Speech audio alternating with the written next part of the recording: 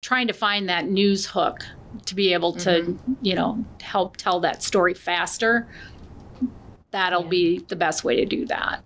Well, and are you guys also finding you might have to do a little bit more work on the storytelling angle of maybe that part's interesting, but if we could provide more background or additional materials or things like that, it'll make it easier for that story to be told?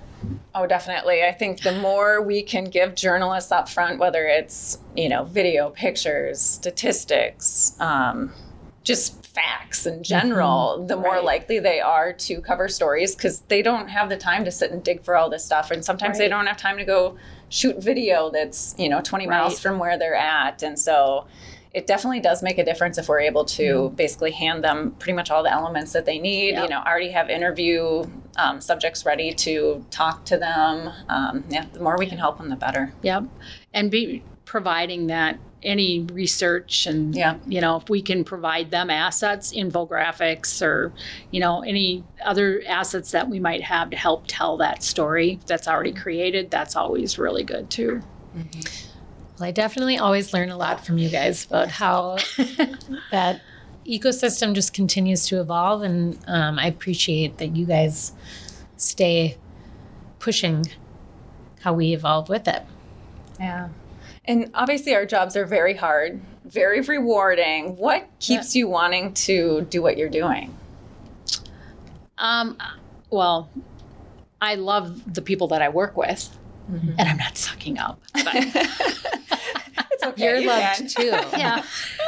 But, you know, it's fulfilling. It's fun. You know, one of my favorite things to do is to help a client maybe who has never done it before, and you can build it from scratch.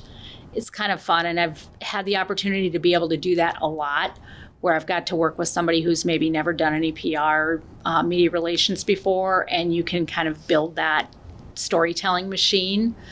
And it's fun to watch them go from having, you know, nothing to watching it grow to be where they're experts are in the media all the time.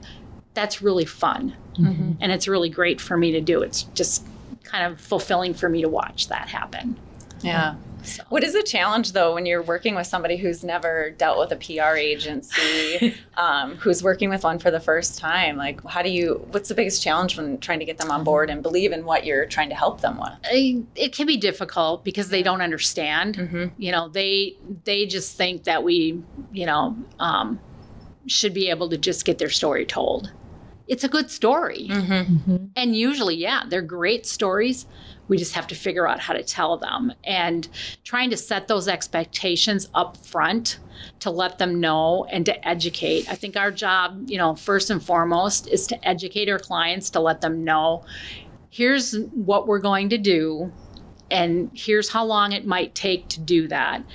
And, you know, the more assets we have, the more information we have, and the best experts that we have are going to help us. So I think it's helping our clients help us is probably the biggest assets that we have to be able to do that.